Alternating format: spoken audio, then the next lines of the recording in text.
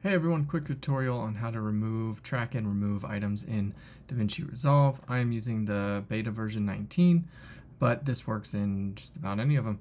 So let's see, we've got our clip here. You see it's a little shaky, so there's movement, and this is just a homeless tent in LA.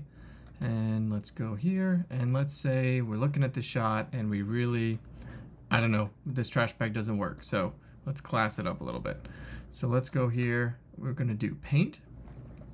And then we will go zoom in a bit so we can get a nice shot of this trash can. Now, this isn't going to be exact because I wouldn't really do this, but just to give you an example.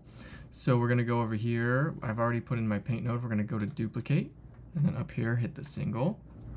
Okay, there we are. And now we're going to make the brush size. We can keep it big for, this is all for teaching purposes. So you'll see what you can do with this in a second. So you're going to hold Alt on your keyboard and then click where you want to duplicate. So let's say we want to start from here. So now you see the X is where you're going to duplicate from, and then you just click and magic erase it out. So again, this is not going to be perfect. We are just doing an example here. Okay, but all in all, that doesn't look too bad. So there we have it. So here's the problem.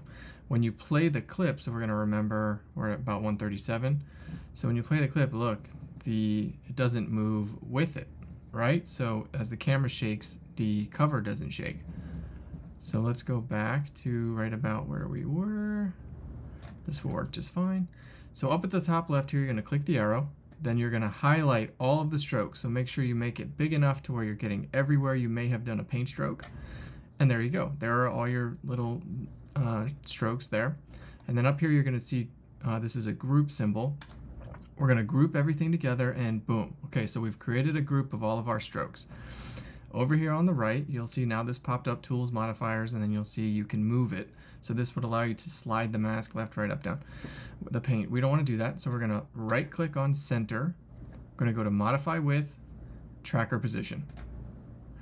And there you see it's brought up a tracker, which, you know, you basically it's going to come up right where your stroke is at that point. So we're going to go to our modifiers, and then tracker source we need to fill in. So the easiest way to do this, just grab your media in one, click, hold, and just drag it right up into that box. Boom.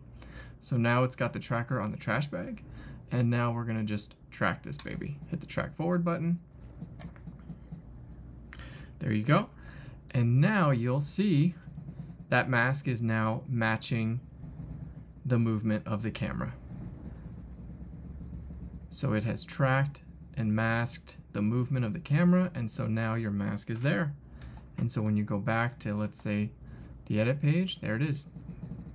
The bag is gone.